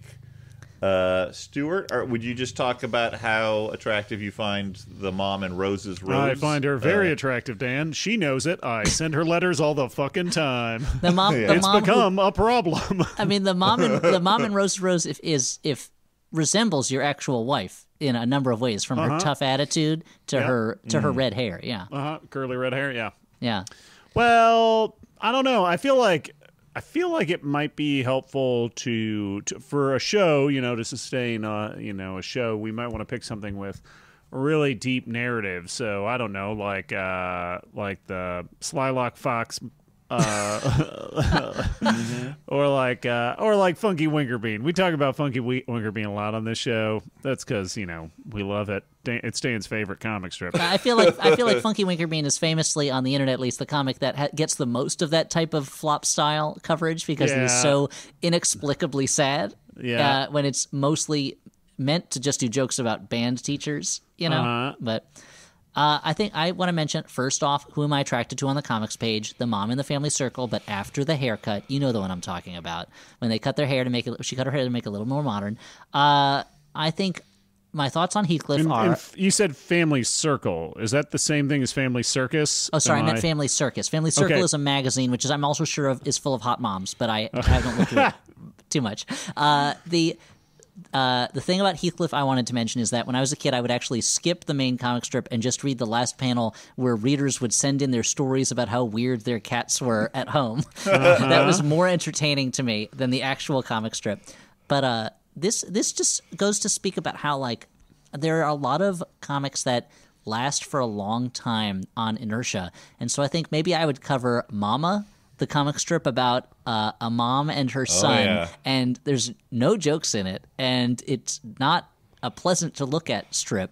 And it's even as a kid, I was like, why is this here? Like, why is this in here? I don't understand this. Either that or that Prince Valiant strip where there's there's no dialogue balloons. It's just illustrated pictures. And as a kid, I could not. It was something that I was so baffled by. I wasn't understanding what I was supposed to get out of it. Yeah, like Mark Trail or something. I feel Mark like Trail had great nature tips. I feel like we should do it based on that comic strip Caroline in the City. Well, that's actually not a real strip, Stuart. That's wait a minute. That's, but she made the strips on the show, so like, would they just throw them in the fucking trash? Like, yes, what a they waste! did. They didn't. Why didn't they publish them? That would have been a great amount of like. That would be perfect tie-in. synergy. Yeah, tie-in. Yeah, well, what you're learning is that you could have hung out outside of her apartment and just picked up the old strips from the garbage, and you'd have priceless pieces of art. Wait, they in your hands shot today. that in Like her Leah apartment? Yeah, they shot it in her Leah Thompson's actual apartment that she bought with her Howard the Duck royalties, and it's just. Yeah, I mean, we should get in touch with her and just ask her what she did with all that original Wait, so art. she drew it bought all the herself. apartment with her royalties. So if she bought the apartment with her royalties, she then decided to subsidize the mortgage on the apartment by shooting it there, so she could charge the production extra money. Yeah, exactly. That makes sense. Oh man, that's how they double get you. dipping. You know, it's overhead. They say it's overhead and they pay themselves. You know, yeah. Also, she stole all her clothes from that show and also the theme song. And I don't even know what you're going to do with that theme song, but she just walked away with it one day and she just keeps it at her house, which is that apartment. No, yeah, I mean, it'd be weird to walk off set if you're just walking back into your own apartment, though. You know what I mean? That's fair. Yeah, I guess. Yeah, but really, I guess she just stopped them from taking the things out of her apartment. Yeah, that's actually true. Yeah. Okay, so let's move on to the second and final letter of this particular episode. Dan, before we do that, goes... I have two. What? I have two other songs about the two-screen problem before. I have two parody songs. Okay. I'll do one now and one after this letter. So this first one, of course, you'll remember what the source of it is. Whatever happened to the letters from the listeners? I thought they were on my laptop, but maybe they're on my phone. Everywhere you look, everywhere there's a letter, or maybe it's on another screen now. Anyway, so that was the first one. I'll have another one after this letter. We interrupted Dan for that one. Okay, thank you. So I mean, I'm always glad I interrupted Dan. I get a little endorphin boost each time. Yeah. That explains it. This is from James, last name withheld, who writes... James L. Brooks? It's James L. Brooks. His name is James ATG Peach. After hearing the recommendation for Stewart's performance as Tube Man in Psycho Gorman, I went looking for his IMDb. Mm-hmm. Yeah. Gorman. I don't know. Gorman. I recognized the title Snatchers from the pod, but was surprised by another title I don't recall ever hearing discussed. That is the 2005 movie The Wiggles Sailing Around the World. This film features Stuart Wellington in the role of friendly pirate crew. Yeah. Is there a reason this hasn't made it to recommendations before? And should I expect the usual level of gore from this as I do in all Wellington vehicles? Keep flopping, me mateys. James, last name withheld. You know, I've been asked. Explain this yourself. has come up a lot. I get asked this a lot on social media, at the bar, on the street, at the grocery store, and the short answer is, if I made this movie, I do not remember it. So I mean, 2000. What was that? 2005. That was a kind of weird time to be a Stewart, okay? So I can't... A Stewart? A Stewart, yeah. Me, Stuart Pankin. That's it. I don't know any other Stewarts. It was a weird time to be Stuart Pankin. Be like, do I have a career anymore? I don't know. Where am I? Yeah. So, I mean, long story short, I don't think it's me. You might want to watch it, and if it's me, send me. You can tweet at me. You can send Dan an email at dan@gmail or whatever. I don't remember what it is. His email is. I'm just looking to. Sorry, I'm distracted because I'm looking to see what Stuart Pankin was doing in 2005. This is important. This is important stuff. He was on 2 episodes of Curb Your Enthusiasm. Okay. That makes sense. Which I guess started in 2005, or no? This is in 2005. He was in these episodes. Okay. And so, Stuart, so you're saying that you don't have any hilarious behind-the-scenes anecdotes about your time with the Wiggles? I don't. I mean, again, there might be some out there. There might be accounts out there, but I don't remember them at this point. So who knows? Maybe if I get hit on the head with another coconut, I'll remember them. That's how it works. Only But one way remember, to find out. if you get hit too many times, you'll lose all your memory forever. I got that from an episode of Charles in Charge. Yep. Yeah. Yeah. So Stuart Pankin seems to have 161 credits. Yeah. Some of them, they're just this year. So he's doing okay. Yeah. If you thought that after Not Necessarily the News and Nearly Departed, that was the end of Stuart Pankin. I mean, the fact is, Stuart Pankin's acting is just a side hustle. He got rich off of panko, which is what he invented. And he's just been living pretty. Yeah. Yeah. I mean, they are the superior breadcrumb for frying. So thank you, Stuart Pankin, for toiling away in your garage lab to get us the exact best crumbs for frying it. Yeah. Okay. Well, that was great. So now we're gonna do So now, recommendations. wait, I've got my last song. Oh, okay. Okay, this goes doo-wop, doop-a-doo-a, doo-wop, doop-a-doo-a. Which of Dan's screens has the letters questions on it? Okay, that's the last one. Okay. Thank you, Rockapella, for stopping by. Rockapelliot. That's when I do an impression of Rockapella. The thing that we do now is we recommend movies that might be more immediately rewarding than the final program. I haven't seen a lot recently, but I did watch the SpongeBob SquarePants movie from 2004. 2004's SpongeBob movie. You finally caught up with it, huh? A trim 87 minutes. Love that shit. And I didn't grow up with SpongeBob. I love that every comment you have now is secondary to the runtime, which was your main selling point. But you're saying Audrey, did she grow up with it? Yeah, she's like 9 years younger than me. She's not like hugely younger, but she's definitely of a different enough generation that she grew up with SpongeBob. And, so like a December May romance or December. Yeah. Well, he's not robbing the cradle; he's just robbing the middle school. Let's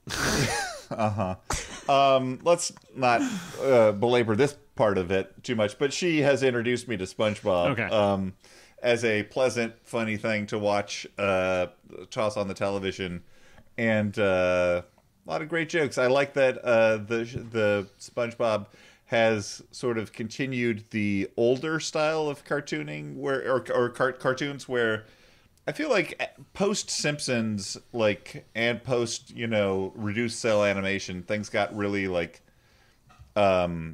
tight and not as expressive. Like there's a lot of silly stuff on The Simpsons, but even so, they stay on model a lot. Whereas a show like SpongeBob is we're gonna push the character design in crazy directions. We don't care. We don't care if this is on model. We're gonna have a scene where SpongeBob and Patrick slowly dehydrate, and it's crazy how weird they look. And I just like that it has that zany quality that I think got lost somewhere along the way with some cartoons, and I found it very funny. Dan, if you had to cast SpongeBob SquarePants using only the members of the Flophouse, who would play whom? Okay, well, I am Squidward. Okay. Obviously. I'm glad you didn't make us point that out. Thank you. I think that Elliot probably is SpongeBob, although he's a little more deliberately irritating than SpongeBob. SpongeBob only annoys through the goodness of his heart, whereas Elliot's more of a little stinker. And I guess you are Mr. Krabs? Oh, Stuart would be that who's that starfish who's always hanging out with SpongeBob. Oh, Patrick. Yeah. Oh, yeah. Elliot got it shorts. right. Yeah. Elliot that's the right answer, Dan. You did it. Where do you want your prize? If Patrick had Mr. Krabs' job. Yeah. Okay, so what do you guys got? Well, I was going to recommend 2004's SpongeBob movie, but I guess it's kind of on everybody's lips. Asshole, right? You don't do you think that was... Guys, a serious question. Do you think that was the biggest zag in terms of a recommendation on the Flophouse, or has there been a bigger one? I think that's one to open up to the fans. Fans, do you remember a bigger zag than that one? Zag, a technical term meaning surprising recommendation. Yeah. All right.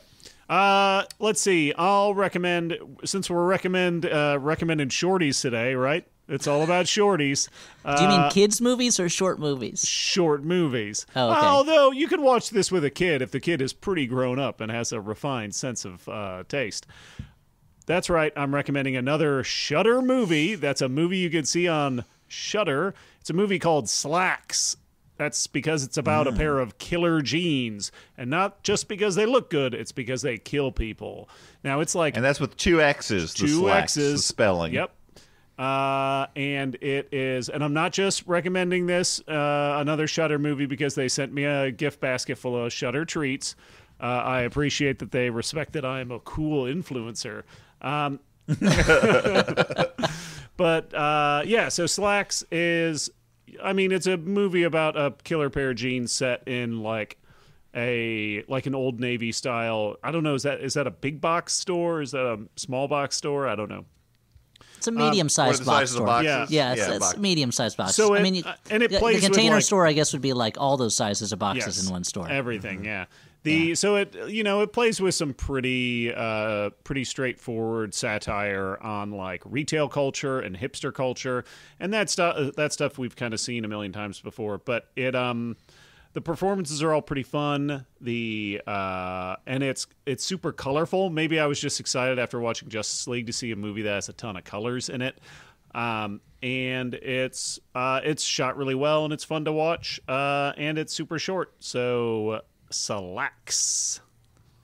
And I'm going to recommend a movie that I don't really remember the runtime. It didn't strike me as being super long. I'm going to check it out real quick. So I'll just pull up IMDb and this movie, its recommendation is in honor of the late. Bust your biscuits on this one. Thanks. Yeah, make sure I'll get my biscuits ready for possible busting. And they're ready. Okay, so this one, it's in recommendation in honor of the late Joan Micklin Silver, who passed away at the end of last year.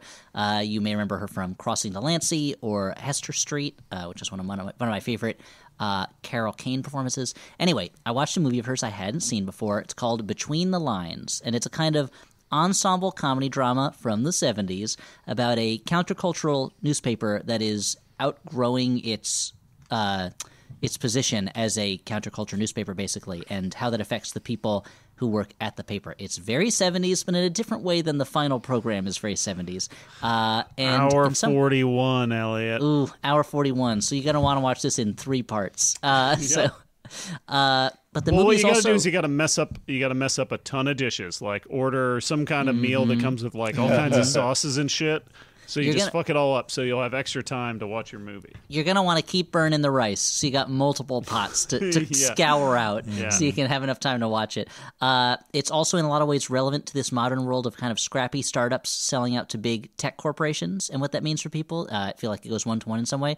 And it's got a great cast. It's got Lindsay Krause, Gwen Wells, John Hurd, Bruno Kirby, Michael J. Pollard, and Jeff Goldblum is especially great in it as this kind of like he's this rock critic who's kind of like if Kramer from Seinfeld was like a young cool guy, and this is just gonna say it, top drawer young sexy Jeff Goldblum. Like you're gonna want it. So anyway, it's called Between the Lines.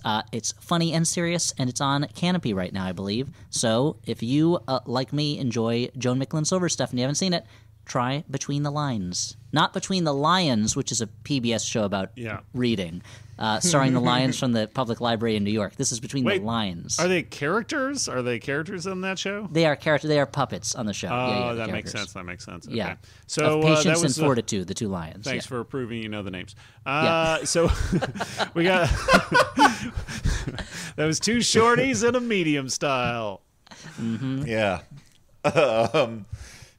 Great. I guess that makes one big movie burger that you can eat. Yep, just get a shorty, stick a meaty inside there, get another shorty, and that's your movie witch. Yeah. Sorry, Muscles is biting me now. He's saying this episode sucks, Stuart. Stop it. If people didn't know that your cat's name is Muscles, then the grammar of that sentence would really baffle them. Okay, well, we don't want to anger Muscles further, lest he consume Stuart. He's going crazy. He is actually going crazy. Let me get a screenshot of that so maybe I can send it out when the he's such a show goes. He's saying, I'm the star of the show now. Put me on the air. I'm the mama. Anyway, let us say goodbye for another episode. Thank you so much to our guests, Joel and Matt, for being here. A dream. What a treat. Thank you to Jordan Cowling for producing the show. Thank you to Maximum Fun. Go over to MaximumFun.org for other great podcasts on this great podcasting network. And if you have the chance, let people know about the show. Tweet about it. Review it on iTunes. But for now, I have been Dan McCoy. I am Stuart Wellington. My name's Elliot Kalin. I don't know why we're all talking a little bit like the movie phone guy, but not exactly like the movie phone guy. But okay, I'll run with it. This has been The Flophouse, rated R. Goodbye.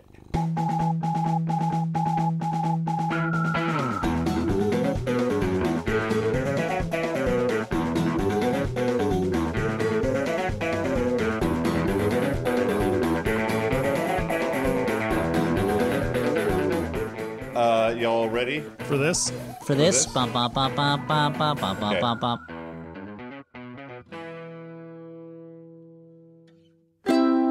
MaximumFun.org. Comedy and culture. Artist owned. Audience supported.